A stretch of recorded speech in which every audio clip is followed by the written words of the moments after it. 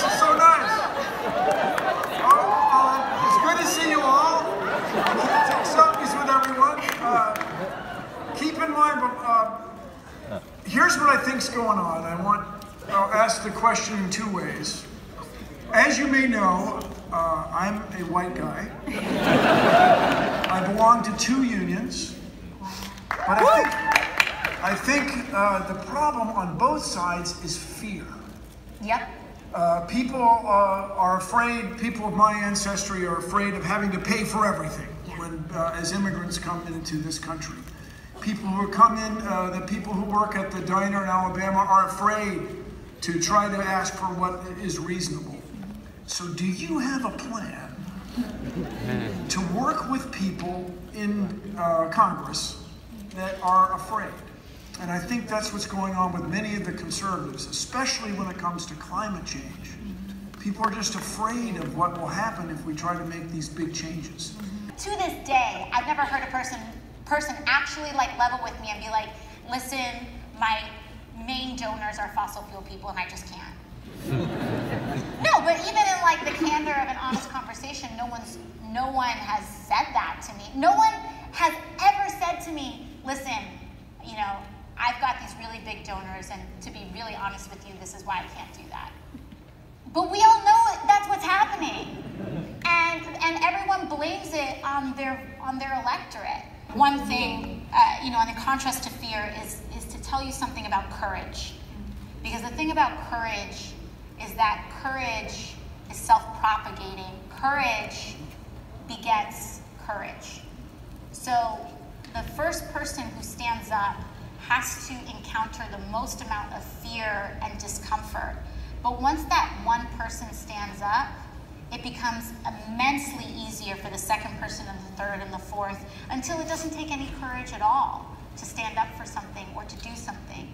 And so what I would say is that the biggest antidote to fear is to, when you see someone that is being fearful, is to choose to be the person that is courageous.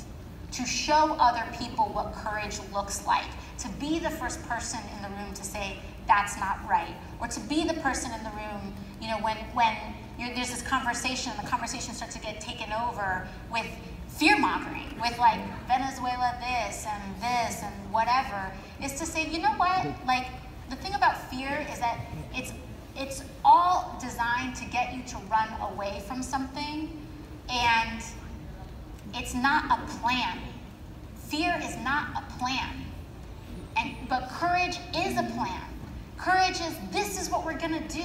This is where we're gonna go. This is what I'm going to stand up, and this is the action that I'm going to take.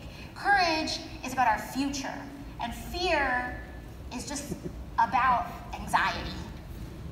And if you're sick and tired of being an anxious nation, then you have to just be rejecting fear outright. We can't allow ourselves to be governed by fear anymore. We can't allow ourselves to be governed by that kind of rationale, to say, I'm not gonna allow fear to control me anymore.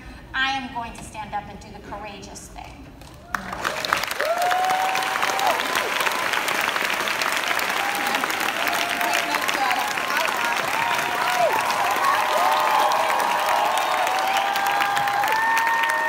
The reception that both AOC and Bill Nye got at South by Southwest in Austin is a testament to exactly how much science is winning out against science deniers acting out in bad faith. And Bill Nye seems to have hit the nail on the head in terms of Republican opposition to progress, to embracing sweeping policy changes that Democrats, in many ways led by AOC, are championing, such as the Green New Deal and Medicare for All. Because what we hear from Republican politicians to Fox News is that if we ever dare to embrace any policy that isn't the status quo, if we ever dare to fix our disastrously unpopular systems, that we will immediately devolve into a failed state like Venezuela. It's the same tired argument every single time, but it's not based on fact. Republicans have a vested interest in maintaining the system because their campaigns are funded by the interests under attack by these Democratic proposals, like fossil fuel companies. In 2016, 19 of the top 20 recipients of oil and gas money in the Senate were Republicans. And of the top 20 House members accepting oil and gas money, every one was a Republican. The numbers don't lie. Republicans need this money for their re-election campaigns, and they know that saying,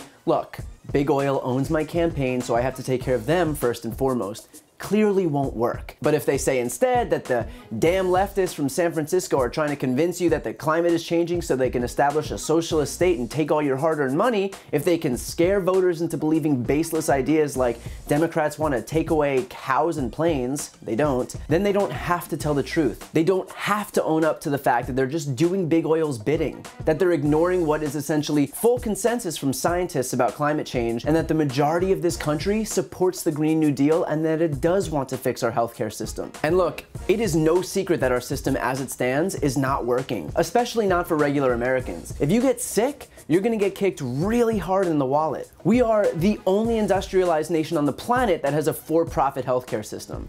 When you prioritize profits over people, you have a system that is not always working in the best interest of those it serves. With regard to climate change, we have 1,000-year storms every year. We saw Lower Manhattan underwater. California just got out of a 5-year drought only to have multiple simultaneous 1,000-acre fires. Tornadoes are wiping out the Midwest. Flooding is destroying the infrastructure of the southeastern United States.